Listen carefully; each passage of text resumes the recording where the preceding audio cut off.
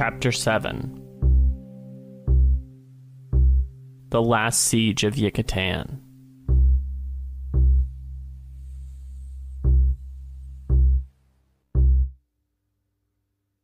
Within Yucatan, Korab watches Leoman make the final preparations for a siege he says the Malazans will never forget. I wasn't sure where the big conflict of this book was going to be, and I wasn't expecting it to be this soon, and was immediately frightened that it was about to happen.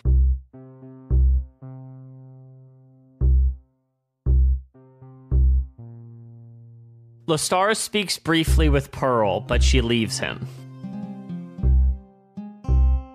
Great time.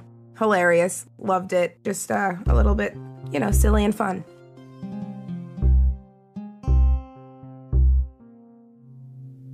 Fist's Kenab and Tene Baralta watch the city walls.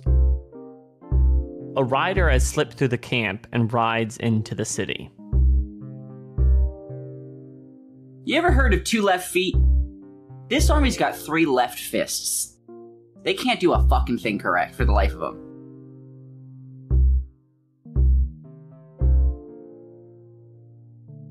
Captain Kindly and Lieutenant Pors wonder about Faradin's sword.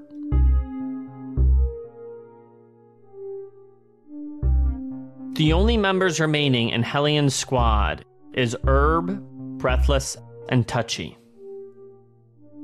I love Hellion. She's a little surprising. She's actually more than comedic relief. Sergeant Baum starts to forget where he is, who he is. It was comedic, but also extremely unsettling. Oh, it's just pre-battle madness. Just a wild justification. Lutz complains about what the sappers have been tasked to do. Gessler and Fiddler are preparing, worried about the inexperience of the soldiers. Bottle watches the city and does not even see a single lantern burning. This was one of the 60, 70 signs the army had that they should have been like, I don't know, boss. Something's not right. Korab's fears about the night subside. Lorik has answered a summons and come to Yucatan. Lorik showing back up was the last thing I expected, and really, really set the stage for how fucked up the rest of this chapter was going to be.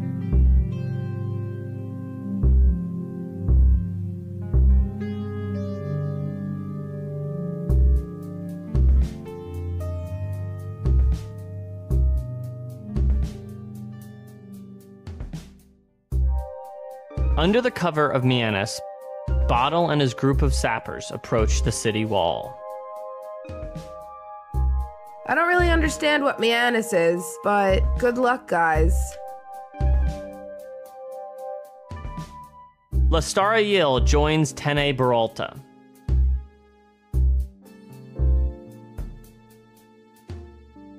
A now drunk Hellion runs into Fiddler, searching for her squad.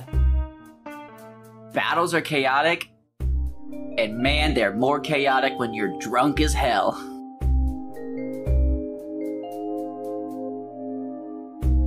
Pello waits for the rest of his squad.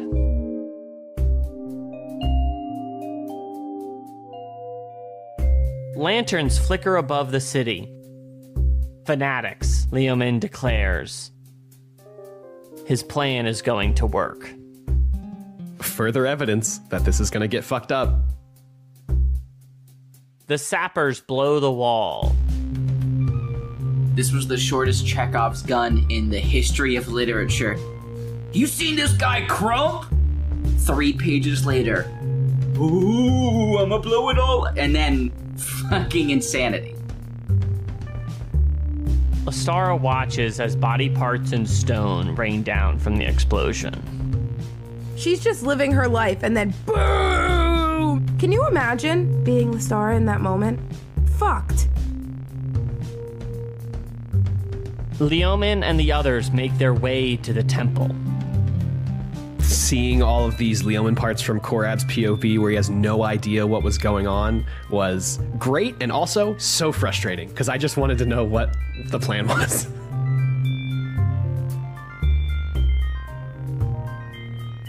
Bottle reunites with his squad. I love when random mages that we don't super care about at the beginning of the book end up being monumentally important. Love Bottle. Great character.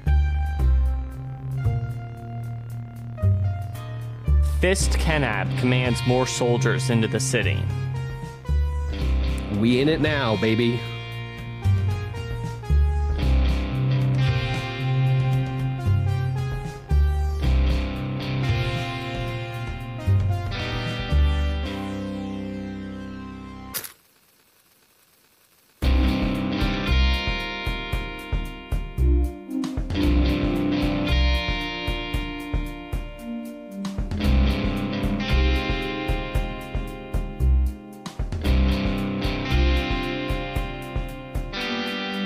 Streets into the city, Fiddler's squad gets ambushed. After narrowly surviving, the sappers are going to lead their way through the city, taking down buildings.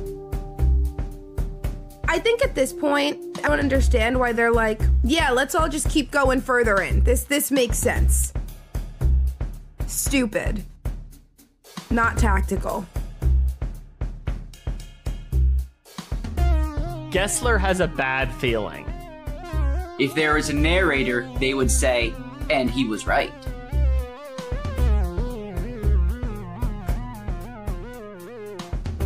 Pella watches another sapper die, and then remembers his skinned knee and his mother.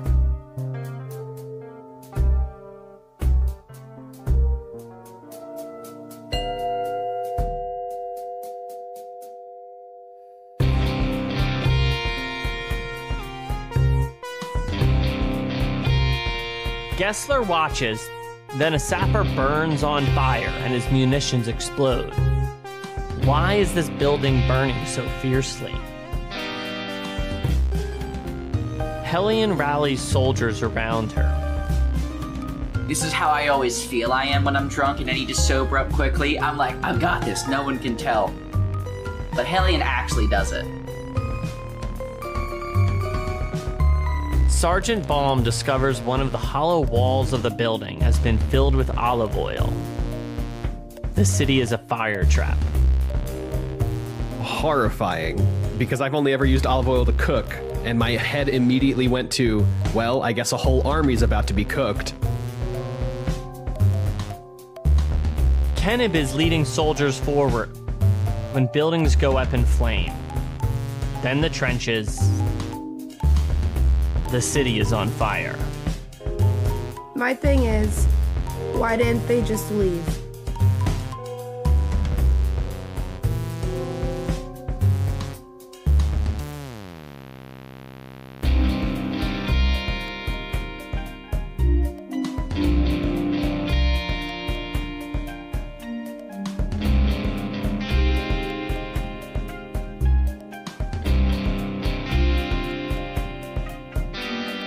Timuel watches the city burn.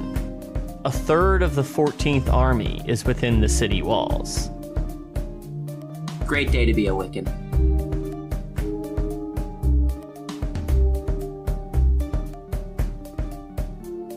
Tavore orders Nil and Nether to douse the flames, but they cannot call upon the spirits. Something is about to come alive from the fire. Blood magic is best magic.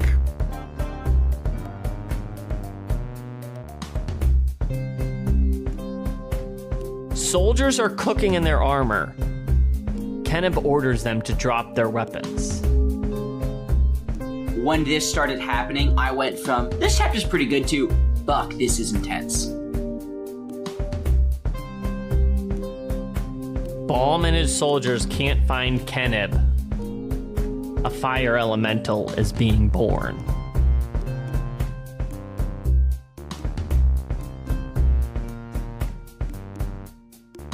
Faradan Sort prepares to die, but watches as Sin quells the flames.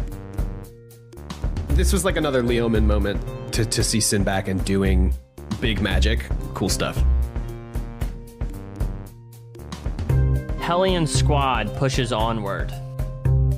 Hellion is killing it. I can't lie. She said we're gonna go in hard, we're gonna go in fast, and they're just thriving while everyone else is frying. Fiddler's squad blows a hole in the fire to escape to the palace. Gessler's squad unites with them. Truth takes all the remaining munitions. Truth runs into the flames. Gessler is held back from chasing him. There's a massive explosion, and they escape into the palace. There is like a truth hurts pun, just like it's there, I can feel it, I can sense it, but I can't get my hands on it.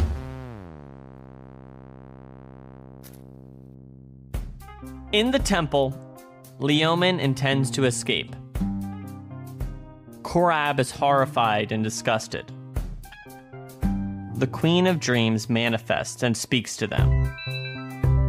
The goddess offers them passage, but Korab refuses. Leoman escapes the burning city with the others, leaving Korab seemingly alone in the temple. But he hears the cries of children nearby. We, as readers, are finally on the same page as Korab, and it's really sad. Balm's squad unites with Hellions, and they head for the temple. Fiddler is wounded, and Bottle leads the group towards the temple.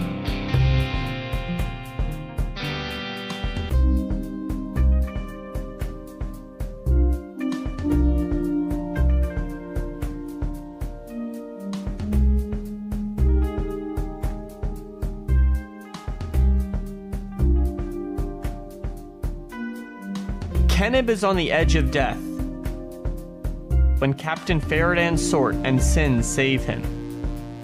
They are leading hundreds trying to escape the city. Being in Kenib's head at that time was kind of like mindfucky. I really liked that part. Fist-Blistig is knocked to the ground, and from the city wall, Sin is leading a group out of the breach. Tavore stands alone against a firestorm. Again, the fists can't do a single thing correct. So much of this chapter is competent women saving the day. Korab is found by the Malazans. He says Leoman has betrayed them. Sad. Just so sad. The remaining Malazans have united in the temple. They use their last munitions to blow the hole in the ground. Bottle wants them to follow the rats. Rats will flee. They are the rats. Blistig watches the city burn, and Pearl comes to speak with him. Dujek will be told the 14th is finished. Bottle follows rats deeper underground. Thus begins 60 pages of me feeling nauseous. Gessler commands the soldiers adopt a child to escort out. After encountering spiders in the passage, Herb has no choice but to knock out Hellion. The group heads underground. It's perfect. It's a chef's kiss. It's literally like, Steve, you just really wove that in there seamlessly. As Gessler crawls in the tunnels, Truth's sacrifice burns in his mind. The soldiers encourage the children to scramble through the darkness. This was so upsetting the whole time, but also absolutely riveting. Could not put the book down. Fiddler is pulled from a cave by Korab. I mean, to see my favorite member of the 14th and my favorite member of the Army of the Apocalypse becoming bros, great stuff. Bottle is caught in a spider web, but escapes. I think Bottle's mind magic is one of the best magic things we've gotten to like really see into. It's not just using a warrant, but it's like connecting with the life force. Leading the way, Bottle finds urns with ancient honey. Cuddle suggests they use it to ease their burns. They begin to hallucinate. A roller coaster of emotions in this one section. Oh, cool. There's this good honey that'll make them feel better. Oh, shit. They're all going to pass out and die. A gut punch, honestly, in this already gut-wrenching section. Korab drags the unconscious Fiddler into the shaft and finds everybody else asleep.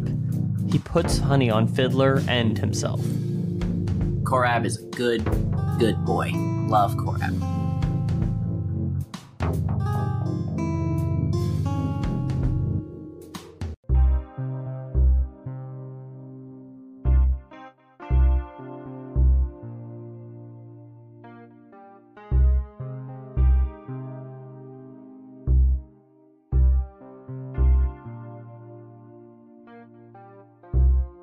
Kenab is healing in camp, and Tavore says the army will soon march. Of all the moments I wanted Steve to let us go out of that cave, this was not that moment.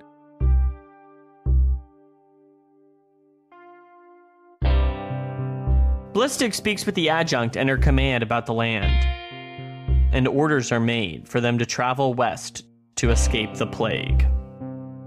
Big chain of dogs energy. We just got done this big shitty thing. We have to immediately move. There's something unbelievably terrible chasing us.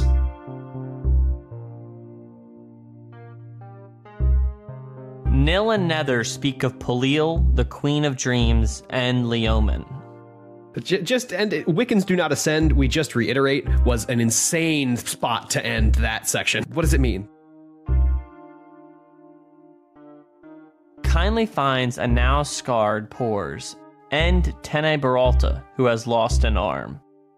I feel like, as sad as it makes me, this scene sort of let me know that Lestara probably bit the dust.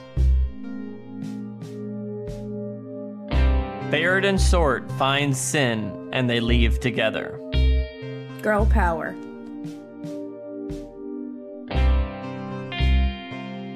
Keneb is rallying soldiers as the 14th begin to march.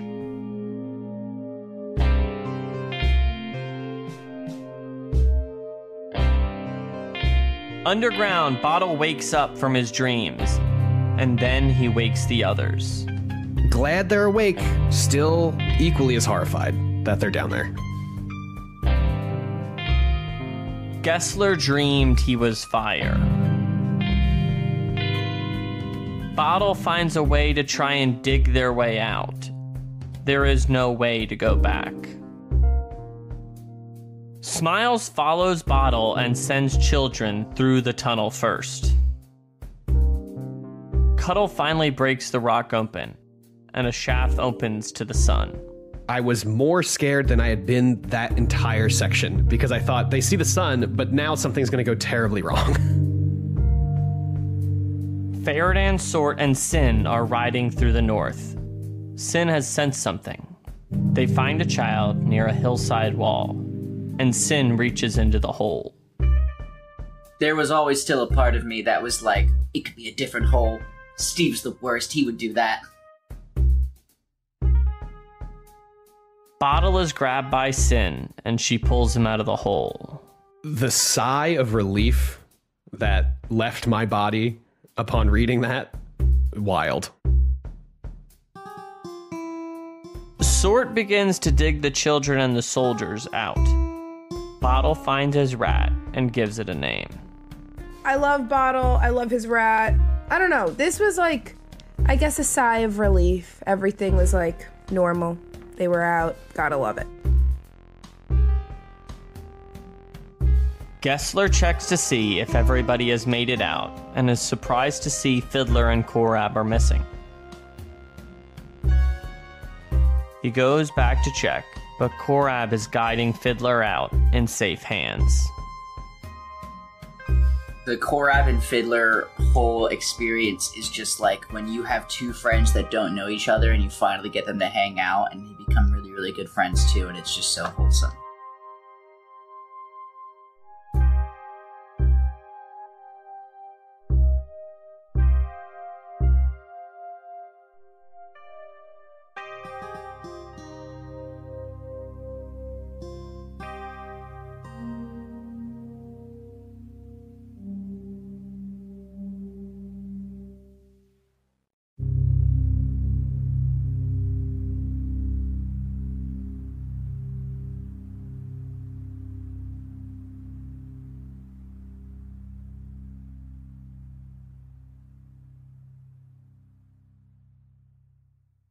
Hello and welcome to 10 Very Big Books, a Malazan read-through podcast. My name is Peter Bond, and with me today is my friend and closest confidant, India Jones. Hello, everyone. Our producer, AJ Fileri. Greetings, everyone. Salutations. How are we doing today? I'm doing fine. I've got myself a nice cup of coffee. I'm just hanging out on a cool end of spring morning with my friends. Back to you, Pete. And Joshua, servant of the secret flame, wielder of the flame of Aenor, Dean Baker. 'Tis I! I got nothing else. I just screamed 'tis I. Flame of Aenor, isn't that like fucking Lord of the Rings? I tried to do a Gandalf voice. I'm not that good at it. Yeah, right? I know the Aenor's Middle Earth. It's the thing he yells at the Balrog before he tells it, "You shall not pass." Oh, interesting. So am I Gandalf? Mm-hmm. Interesting. I guess. Yeah. I was gonna say I love but I don't want that on the record.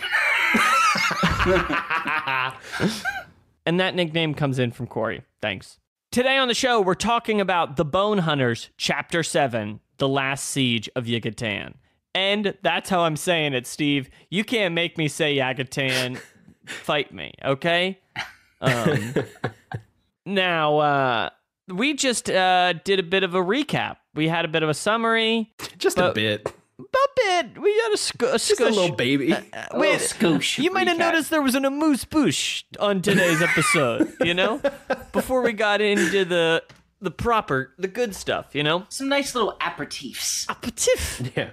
But now we wanted to kind of return to our more normal format and have a discussion around the chapter and just talk about our thoughts in a more relaxed way. So where I want to start is with India Jones' reading habits, in that often she exclusively reads the chapters the day before we're going to record the podcast. So this often means that we'll get text by text updates about it like the night before we're going to record the show.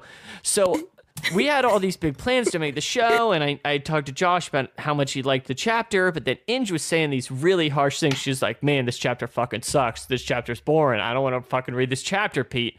And I was like, oh, I was like, wonder how this is going to go. And then we cut to this morning. Seems like the attitude has changed, Miss Jones. So Absolutely. Tell me about it. All right. I want to walk you through a day in the life of India Jones reading this book. Let's start 2 weeks ago. Okay. I went into this with the best of intentions. I am going to be Josh. I'm going to read a few pages a day. I'm going to divide and conquer this. And then I sit down to start the book. And I say to myself, this is the first fucking book I've ever read in my life. And I can't make myself sit and read this any longer. So then I put it down and I watch Netflix instead. And this kind of cycle just keeps going weeks until the night before. But the good thing is that in those brief periods where I say to myself, try it, I can still scrape away at least 1/3 of what I need to read, which is good because the night before I'll have about 3 or 4 hours of reading to do. Now, the beginning I thought was horrible. I had no fucking idea what was going on. The Leoman stuff was bothersome. I didn't understand it. I didn't realize I wasn't supposed to understand it. And that was when I was first texting you guys like, this is fucking boring. I fucking hate this. Then Hellion came in and she was drunk. I was like, this is funny. And then I kept reading and I was like, this is boring again. I hate it.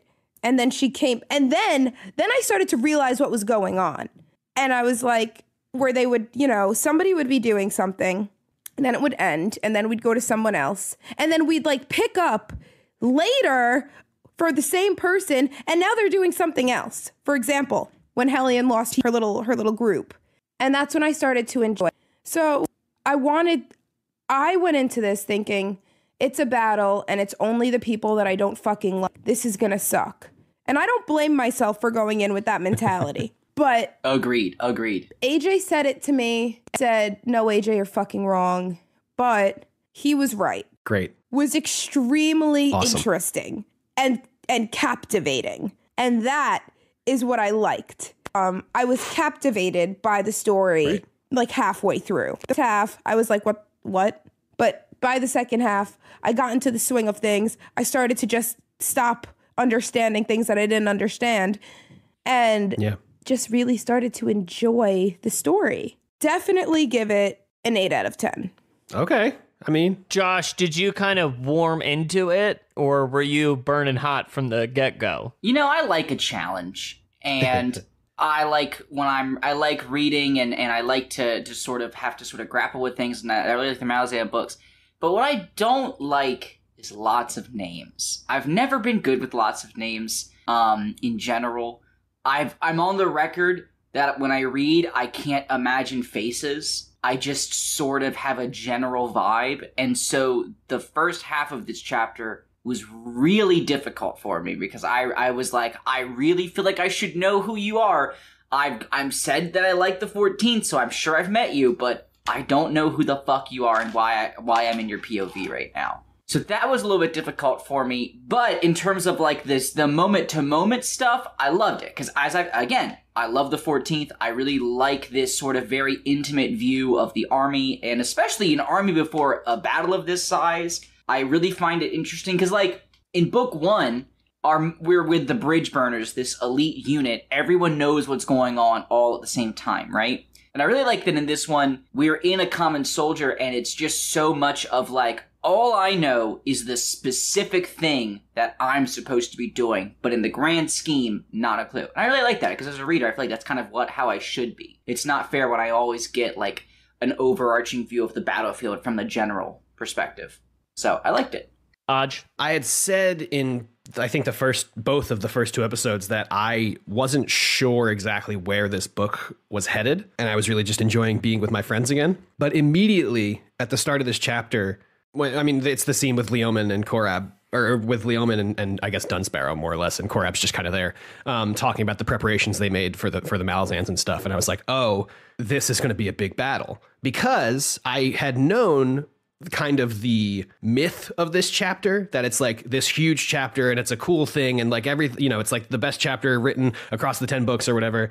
And part of me is kind of sad that I knew that going in. Mm-hmm. But also, I don't think it would have really, it would made the impact a bit stronger, but the impact was still pretty strong. But I really did just enjoy this chapter from second one. And I did read it all in one day, off and on. I just sat down and read a section every couple hours. And then that final section of going through the cave was all one sitting, which was just buck wild. I really wanted to take Steve on his word and start at 11 p.m. at night, but there's no way I could have done that. But yeah, great chapter, great time. I'm jealous. I wanted to do it in one sitting. I just did not have a spare 3.5 hours ever. Yeah. Straight. Sorry, bud. Yeah. Yeah, I am kind of bummed you guys didn't have that experience. I would say I wanted probably an ideal experience in that I didn't really know anything about the chapter. When I was reading this, I was in the habit of reading a chapter every day, and I sat down to read it, not really knowing that it was anything special. And then, you're halfway through the chapter. It's like, this is really fucking long. What's happening here? And then I flipped through, I saw how long it was, and, yeah.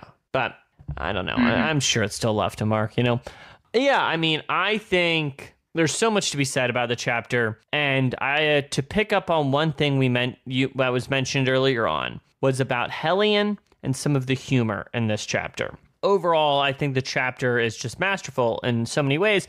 But one interesting aspect of it is that there are these kind of humorous-ish subplots kind of in it. And there are these moments of humor that kind of give kind of a welcomed beat of levity in what can be such a claustrophobic, painful, and panicked chapter. Yeah. Yeah, I mean, it's something that we've seen Steve do before, right? But I think seeing it happen in such a condensed, like, I don't know, having it all be in one chapter is just bonkers. Because, like, even with Kapustan in Memories of Ice, that whole book, there's shit happening, you know, that whole time, the siege of Kapustan and all that stuff. But we get, like, asides of people, but it's also split into a couple chapters, so we can, like, mentally be like, oh, okay, well, this chapter's done, which means this part of the story is done, so I can kind of check out. But for this chapter, it's like, no, you're here. You're in this. So those, like, every time we came back to Hellion was kind of just like a, okay. It's funny you mentioned Kapustan, because I think kind of what Josh was saying, I think this chapter is much more on the ground and personal than something like Kapustan was. And I feel much more like I was a participant in this than than the siege, you know? What do you think, India? No, I agree with AJ. I think it was super similar. I got the same exact vibes from it, other than it was just one long chapter. And I thought it was complete. I really liked it, though. I thought it was completely, I don't know. What do you think was different about it, PB? Josh? I want to say, I think the thing that's different about it brings us back to one of the first things we talked about in our opening thing, which is Pella. That's the difference. The difference is we are in Kapustan. I really feel like we were stuck with Gruntle, Itkovian. Yeah, I was about to say that. I think the Mortal Sword, whatever his name was, Bricalion. Bricalion. I think we were pretty much stuck with those three, and then the occasional other thing. But this one, we were everywhere all the time, and I really think it's great that we saw the same squads from different members of the squad, and I think that's what makes it very different to me. Like, I'm not just seeing Fiddler make every decision for his squad. I'm seeing it from Cork's perspective, I'm pretty sure. We see it from Bottle's perspective a bunch. I think that's the big difference for me, is that I felt much more like, because I had so many POVs, any time that any one of them was in danger, regardless of whose POV I was in that moment, like, I think the choice to not be in Fiddler's POV made me feel like Fiddler could die. I really thought Fiddler was going to die in this chapter in a way that I never felt Itkovian or Gruntle would die when reading The Siege of Kapustan. Like, when you're that hard into a POV, I feel like it's very hard as an author to kill that character, and it's not for Steve. Steve will do it. He don't give a shit. But here, it just felt so easy. At any moment, I could just see Fiddler take an arrow to the head the way Pella did, or anything like that. That's what made it different for me. It felt way more like random and chaotic. Yeah, I think it's interesting comparing how many soldiers and this experience of the Malazan Marines within the city are focused. But what stands out to me is that although there are such variety between what squads we're following, the entire story is not really about them, you know, because we also, of course, have Leomin and Korab and what's going on in that half of it as an important plot line in this chapter. And additionally, what is going on outside of the city walls is also fundamental to how the chapter operates, in how we're spectating the battle from these fists and from the adjunct's point of view. So I find that the way that we are let go of and let out of these burning buildings and these burning corridors, and then dragged back into and dragged further into the heat of the battle, to kind of be masterfully deployed, I would say. Yeah, I agree. The tension and release, as Peter and I learned in Theory 1 in music school. Yeah, and I mean, just like zooming out and thinking about like a bird's eye view of Ygatan, like it's this big city, and then the outside walls start burning, and we get closer and we get closer and closer to the center the entire time, and our POV gets smaller and smaller, and the heat is growing and the tension is growing and all of this stuff, and you think, okay, we're in the center of the city, it can't get any worse, and then they go, no, we're in a hole now, and you are as like pinhole sized view, or you know, you're crushed in by these walls and by the words of this chapter as much as the characters are. So I really think from like a writing perspective, you know, I don't know fuck all about writing, but I think that is just like chef's kiss to the nth degree. Like that is expert writing in my, you know, non-literary opinion. So just really fucking good chapter. Really good chapter. I didn't even think about the fact that the chapter literally encircles and makes its way to the middle. That is that's such a good analysis, AJ. And the fact that it is one big chapter is you are like, you know, on some mental level feeling like, well, I have to keep going so I get to the end of the chapter. So it's like you have no choice but to get closer and closer to the center of this city, and you have no choice but to crawl through this hole with them. Well, I think fundamentally that what's so successful with the chapter is it sets out to convey the experience of these characters and it conveys it to you, the reader. Yeah. And it puts you in their shoes, and it's so masterful at doing it, and it drags you along like them. And that's what's so effective, and I think what leaves such a mark on the readers with this chapter. Yeah. Can I quick just touch on... You want to talk about the honey dreams? Let's rub some honey on us, baby. I'm ready for the honey dreams. I'm so far before the honey dreams right now. I just quick want to touch on why I liked Pella's POV. Okay, sure. Just because, like, for all intents and purposes, they're a character we meet at the beginning of this chapter, and then they die, I don't know, 20 pages in or something. We did not meet them at the beginning of the chapter. We didn't meet them, but have we ever been in their head before? We've never seen their POV. No, this is the first time it's the point of view. Hoots? Pella, yeah. Yeah, sorry, I didn't mean meet. I just meant to see their POV. I think this was a first-time POV for a lot of these characters. Right, and so we get their POV for the first time at the beginning of this chapter, and then 20, 30 pages in, whatever, they die. And the last thing I think about is skinning their knee and seeing their mom. And I think starting off this siege like that really just sets it off on a good foot to be, like, fucking awful. Because like we said before, in Capustan, we were just seeing, you know, Gruntle, Itkovian, Berkalion, like these big kind of mythic characters. And to start off with this everyday soldier, not every day, he's in, you know, whatever, but just like this soldier that we haven't ever seen their POV before, and then have them die and to just like be a child again. I don't know. I think it just like really... I don't know. It impacted me in a way that I didn't realize until we started talking about it. So. All right, Ange, what's your derisive looks? I disagree. I thought it was, I mean, like, I don't disagree. Like, I agree with what you're saying. Sure. And your experience. Sure. But I just didn't care. I think maybe, like, I don't know. For me, it was just like, literally, the thought that I had when he's like, this reminds me when I skinned my knee and then my mom had to give our money to get my knee fixed. Sorry, Mom. Now I'm dead. I was just like, okay. That's what went through my head. I really like the knee skinning thing, but I'll agree I did not particularly mourn the loss. But it was I thought it was a really cool memory because I feel like that was implying that that's what, like, literally that one action in their life directly brought them to this. Because if they hadn't skinned the knee, they would have saved up the money to move out of that part of the city, which probably means that they wouldn't have joined the army because they would have been in a better part of the city with probably more opportunities. And if they hadn't done that one dumb thing in their life, they wouldn't be there in that moment. And I feel like that would have been more impactful if it was a character we had ever been in their head before or talked to. Yeah. But I think that's kind of the point. Like, I didn't mourn Pella. Like, I was sad they died because it's a person dying, but I didn't like mourn them per se. And Josh, I think you're right. It would have had a more of an impact if we had known them. But the fact that, like, I think it's just illustrating the point that, like, there are so many people who we know their name, right? And like, we know the people in this army, but like later in the chapter, like 4 of them die at once and we just like continue reading. But I think with using Pella's POV in the very beginning is like trying to set us up to care more about these characters and to like, you know, engage with the idea that like, oh, they are people. You know, like they have whole lives ahead before them that we don't know about. And like they would have had whole lives ahead of them that we don't know about. And now they're just, you know, gone. So that's that.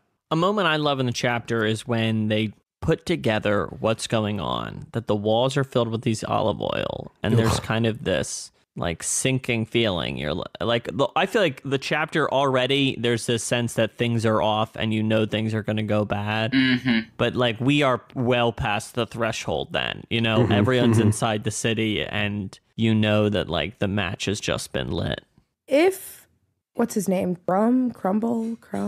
Fuck that dude. Fuck Crump. If Crump didn't decide to invent a giant explosive, would this like what exact why like was this just like haha this guy who they warned did something stupid and like now like what was the point of that part for is that what the fire started, like is that when the fire started, like at best, India, I think it's possible that if not for that, they would have made more breaches or a bigger breach, and perhaps the fire would not have been able to cover that many breaches and there would have been an escape, but that's just conjecture. Like, I don't know. I was just wondering what the purpose of that part was, is all. Honestly, I think for me, I was lulled into a false sense of security because I thought that was the bad thing that happened. Yeah. Personally, until the olive oil, I was like, oh, the bad thing that happened was they botched the entrance and now they have a much harder time in the beginning and they're going to get ambushed more easily because they essentially have one chokehold they have to get through. And I was like, well, it's fine now for the rest of the chapter. I know the big bad enemy is this fuck up. But nope, it's actually a giant fire city. Olive oil. AJ, how do you feel about Leoman? Fuck him, I guess. I understand what his head is doing. Like, he had put all of his eggs in this Dryjna basket, only to have it foiled. And so he's really grasping at anything, any way that he can still be right, or that he can still, any way that he can justify the previous means to this unprobable end, which is, you know, the apocalypse coming or whatever. So, I mean, it really fucked up, but I don't want to say I understand, but I understand what he's trying to do. I don't think it's right. I don't think it's gonna work, but hey, if somebody promises you a new Shaikh, you got to follow that line, baby. Yeah, like he doesn't even want the Shaikh. He doesn't want the Shaikh, you know? He's just kind of doing whatever he can at this point to like escape with his life. Well, escape with his, yeah, I was about to say he's definitely a coward. Definitely a coward. He's the Calor of 7 cities. That's my thought. I think Calor, though, has malicious intent. I think Leoman's intent is I think Leoman is so scared and he just wants to survive and be right and like do something big and good that he thinks is good, I guess. And maybe that was the initial intention, but now I think it's really just like, help, I need anything. Like he's grasping at everything. Just like, please let me be right. Let everything that I've done up to this point not be for nothing, you know? I personally feel like he is, whatever his outcome is not going to be good for him personally. No, I think it's going to be he's going to get some karma. Yeah. Ange, how are you feeling about Leoman? I feel like this chapter kind of confused me about him because where I thought, you know, this guy's just really into Dryjna and the rebellion. Now I was like, did he ever even actually care? Or was he just kind of like, power? I like being in control. And this I think that's it. Rebellion is what has me with all these cool followers and I can just do whatever I want. And then he was like, this actually is getting a little hot. I think I'm just going to throw everyone away and just go start over. Like, he doesn't really care about the meaning of what he's doing. He just, I think, likes the power of it all. Mm-hmm. So he's so willing to just kill everyone and start over if it means like, oh, this went to shit. So, like, it's kind of fucked when you think about it. He literally is like, I'm going to kill everyone, get my new goddess, and Korab kind of says it when he's like, you're just going to find her a brand new army because you killed her the whole army that you had. And he's like, yeah. And leaves. Mind blowing. The guy's crazy out of his mind. He seems almost to be like annoyed that he is a part of the rebellion, and like disdains the idea that he's doing things and he's accountable for it. He's like, well, I burned the city down, but like, did I really? Wasn't it like, who did it? It just doesn't seem like a big accountability guy, is my impression. Definitely not accountable. Yeah, I think that's not up for debate at all. He's doing it for the apocalypse, baby. He can do whatever he wants. But Josh, of course, when we talk about Leoman, in this chapter, I would say steadily since House of Chains, Korab has like kind of emerged as a character that we are following. But I would say this is really kind of a bigger entree onto the scene, How'd you feel about following him through this tumultuous night, I've said from the get that I love Korab and that I want to have more of him, and Steve has delivered. Morab. Yes, exactly, AJ. So, yeah, I love it. I'm excited. It's so rare that I feel like a character has a complete change of heart, A, and B, it makes any kind of sense to me. And I feel like Korab has had both of those. Like, literally last chapter, he's death to all Malazans, and then his leader leaves him. His whole army is burned alive. He meets a bunch of Malazans. They don't immediately murder and eat the children he's protecting, and they help him get out. And he's like, fuck all my homies. Malazans are my new homies. Like, he's friendship with Leoman ended. yeah. So Malazans good. are my best friend now. Yeah. AJ, can we talk about the honey now? Sure. Lather me up, baby. Nope. What did you guys think of the honey section? I loved it so much, but again, I was like, man, I wish I had paid more attention to who Korik and Smiles were as people instead of just a half-blood Seti and the girl with knives. That is how I saw them both. Oh, but stop! The Crump Salamander Mott God is the greatest thing ever. Yeah, did we know that Crump was a bowl brother? In this chapter, there is a sentence where someone approaches Bottle and they go, look out for Crump. He got kicked out of the Mott Irregulars. And to be in the Mott Irregulars, I guess there's more than just the bowls. Right. But then he does call himself a bowl later when Crump's he's getting not my yelled name, at. I'm a bowl. I was Yeah. like, wait, what the fuck? But which is incredible. But what I love is that he seems like it felt like that's a dream he's had multiple times. Cause he's just like, I know what's gonna happen when I pull the tail. And Salamander's like, yeah, but you're gonna fucking do it anyway. And he's like, oh, you're right. I like how we're giving Crump this like, country show boy. Well, I mean, he's just a good old country boy. Him and them Bowl Brothers. We've had we've had Bowl Brother like you Southern done, twang Bowl like Brothers? written out like so. That's how they talk. That's canon. And I says them marsh trees. Like it's right here. I do declare. Yeah. Can we just talk about the Duke of Hazzard's remake on the show? Can we get that in there? I watched that movie, I'm not kidding, dozens of times because, again, grew up only allowed to listen to country music, grew up with a lot of Confederate symbolry in the area I lived, I owned the entire Dukes of Hazzard series on DVD, loved those movies. They're really trying to make Johnny Knoxville a thing then. They were, yeah. Who was the other character? Was it Sean William Scott? It was Sean William wasn't Scott, it? yeah. Oof. All right, hold on. I'm trying to find the honey part because there are spots I want to talk about.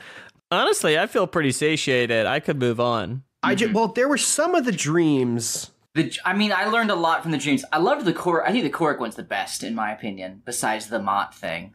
The Korik one's so good. When he talks about how, like, he's a half-blood and all, like, the full-blooded Seti basically became, it starts with an N, I can't think of the word, but they became part of the Malazan culture because they fought with them for so long.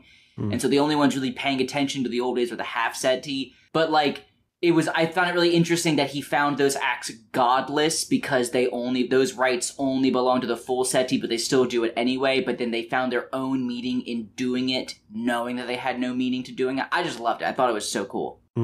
Although the fetish thing was confusing. The end sentence, the fetishes, he thinks, are something wholly else. What does that mean? I think the one I really liked was Gessler's because he sees himself as fire, right? And he talks about truth in there, but I don't think it's too much of a logical leap to be like, oh, Gessler's blaming himself for everything. Because, like, he is seeing himself as this all-consuming fire, right? Mm-hmm. Mm. And I don't know. I just think that's really poetic and sad and, like, you know? Just makes me upset. The dreams were good. I really enjoyed them. Yeah, I agree. All right, let's put a pin in us talking for now and take a listen to some experiences of reading this chapter we got from the community. We'd asked for you guys to send in some voice memos. A few of you did. So we're going to play a summation of those thoughts right now.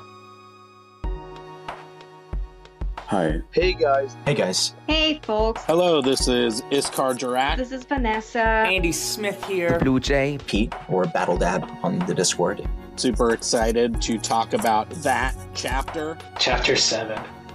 I've read a lot of fantasy, and I've never read anything like Chapter 7 of the Bone Hunters. I still haven't. It's probably the best chapter in the entire Malazan Book of the Fallen. Hands down, the best chapter I have read in my entire life. What a blast, literally. Incredibly traumatic. One of the greatest fantasy set pieces ever put to paper. It's like one of the most visceral chapters to read. It didn't let me go. Steven Erikson jokingly said, don't start it at 11:30 at night. That's actually exactly when I started it. And so I stayed up till 3:30 in the morning reading the end of that chapter. What really struck me was how vivid the imagery was. It was also the chapter where I actually started to pay attention and really enjoy Bottle, and he is really one of my favorite characters now. The intensity of the experience, jumping from soldier to soldier, and Erikson's ability to make me care about each and every one of those characters, even if they only got a paragraph or two. Obviously, the friendships about all of these characters caring so much for each other, it was incredible, literally spectacular. It seemed like it had a sort of a life of its own, and in a way, it kept building momentum throughout. It just got better and better and better, and just more visceral and intense the further in they went into the caves. Just from a pure energy standpoint, I remember having like those heart palpitations, not being able to put it down. I read it at night, just that feeling of anxiety and all of that real intense emotion. The big thing that impacted me was Pella and his little narrative in his head as he died. Scraping his knees and going back to being a child was just heartrending to read, and is every single time that I read it again. Fuck you, Steve. And it hits you with the literal heat of the fires that the Bone Hunters are being forged in before crushing you under the weight of the claustrophobia. Claustrophobia. Claustrophobia. It's one of the most visceral reading experiences in my life. I mean, it really is something of beauty that Erikson pulled off here, and I don't see how anyone could ask for anything more. Some of the best fantasy writing, and there's nothing like it. Not even in Malazan. I absolutely loved it. That final line, for Hood's sake, Gessler, I've never been in better hands. Just so good. Korab is the best character ever. Well, I hope you guys continue to enjoy the books and keep doing the podcast. I love it. Bye.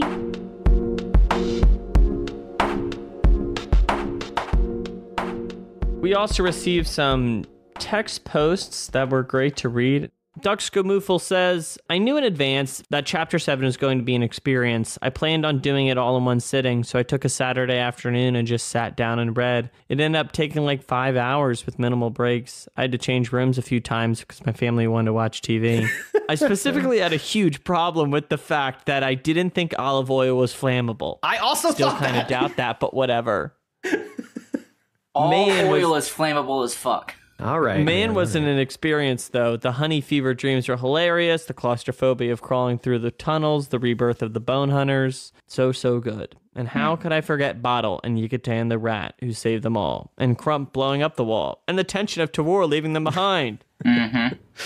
Yeah. Just good stuff. Just good stuff. It's a good chapter, y'all. Good Yeah. chapter. It's a pretty good book. It's all right. Yeah, bug. Elder God Jacona says, I just remember not being able to put the damn thing down. It felt like I was under the city with those guys and just hoping that most of them would make it. I was not expecting this monster of a chapter either, let alone a sequence typical of the end of a book to happen that early in one. Yeah, dude. Yes. Yeah. Big facts. We took a little break between this and the first part, and we have 18 chapters left. Like, Jesus Christ. The fuck? What could the fucking book be about then? Yeah, this is still set up. Steve said, witness. Funny you mentioned Steve, because we reached out to Steve if he had a comment he wanted to put on to our special episode here. So, and AJ got to talk to him for a bit about it. Let's take a listen. Well, Bone Hunters is an odd novel. It's I've described it as two novels slammed together at high velocity, and chapter 7 is kind of a climactic element to the first novel. And I was interested in, I was recognizing that I wanted the Bone Hunters to go through a rebirth, if you will, setting up for the rest of the series. And so it seemed to be useful to make use of Yagatan, the city.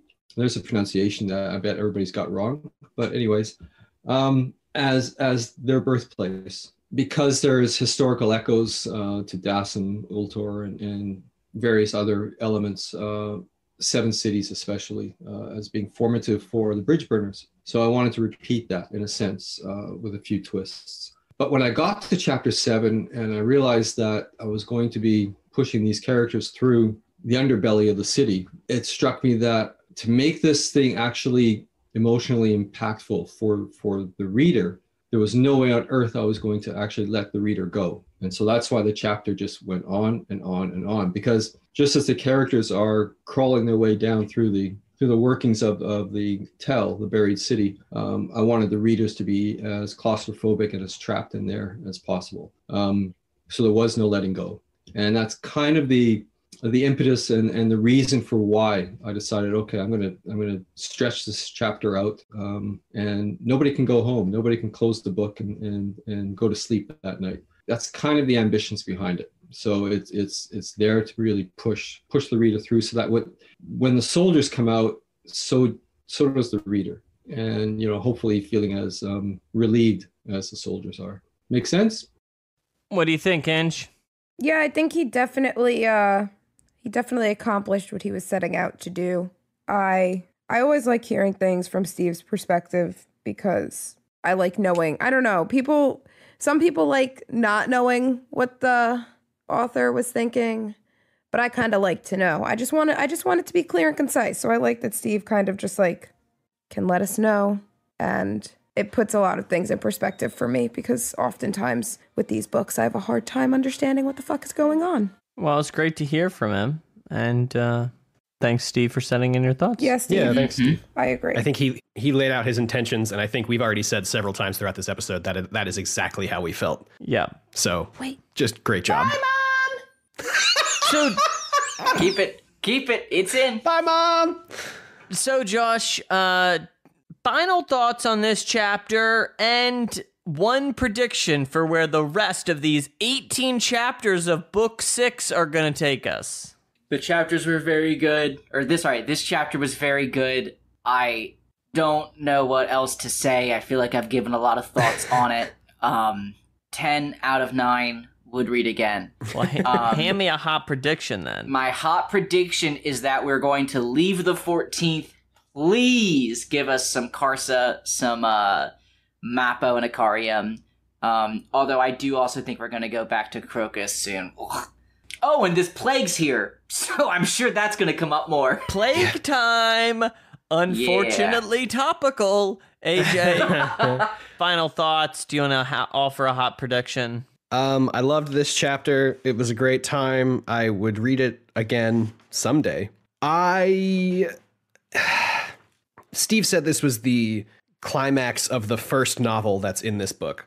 So I'm anticipating a little bit more of a low-key chapter or two in the future, so that we get some sort of resolution and some, calming times maybe with our friends. I do think, obviously we're going to check back in with all the characters that we've already encountered through this book.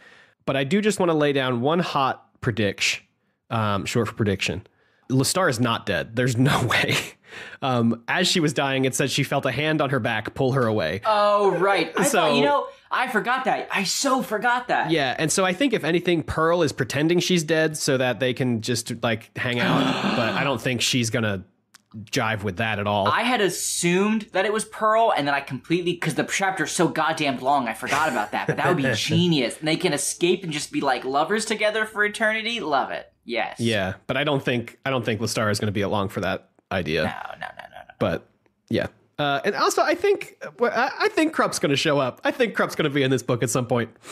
No. So, boo. It's 2 whole novels, baby. We could probably head back to Darujistan if we wanted. If we went back to Darujistan, I would lose my goddamn mind if that's what this book does. In Jetty predictions going on for the rest of the book. Oh. She just left the meeting. India just looked at us with a Disdain. face like she was keeping a secret, and then she hung up on the call. Wow, that was good. That was a power move. Holy shit. Welcome back.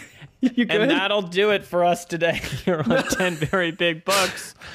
Let us know what you think of the show at 10 Very Big Books on Twitter and Gmail. And thanks so much for listening, everyone. I think that's it. Thanks to everybody who sent in their thoughts. This episode was a lot of weird work, just like weird structurally. So thanks for being along with the ride with us. Thanks for sending in your thoughts. We always appreciate it. Cool. And you know what they say. You can't believe everything you hear. When I say come, you say passion. Come. I'm hitting stop. Bye. Hello, everybody. Producer AJ here, trying to keep it very short today. I say it in every episode, but I especially mean it today. Thank you so much for listening to this episode of the podcast. A lot of work went into this one, including our very own Peter Bond writing the music for the 21-minute recap at the top of the show. Big ups to him and the whole team for this one. If you'd like to send us your big ups, you can do that on Gmail or Twitter at 10verybigbooks. You can also join our Discord, bit.ly/VBB Discord. You can also become one of our patrons over on Patreon, patreon.com/10verybigbooks. All of those links will be in the show notes. And not as always, thank you so very much to Scout Wilkinson for making our spectacular special Chapter 7 art. You can follow her on Twitter at HumbleGoat for some D&D character smooch sketches. And like I said, the wonderful music in today's episode was written especially for today's episode by our very own Peter Bond. And of course, the wonderful music you're hearing right now is by the one and only Amaranthin from their album Simulant Rain, which you can find along with their other music on bandcamp.com. Links to their pages will be in the show notes. And 10 Very Big Books will be back in 2 weeks on May 21st, where we'll be discussing The Bone Hunters, chapters 8, 9, 10, and 11. I'll talk to you then. And thank you so much for listening. Perfect. Was there anything else that you wanted to say about it? No, I'm sure India is complaining all the way through it, but that's one of the best parts. I'm sort of anticipating that anyways. Yeah. But that's fine too, because one should complain all the way through it. She's right to do so. It's a kind of an act of cruelty on my part for the reader, to actually do this to them. But hey,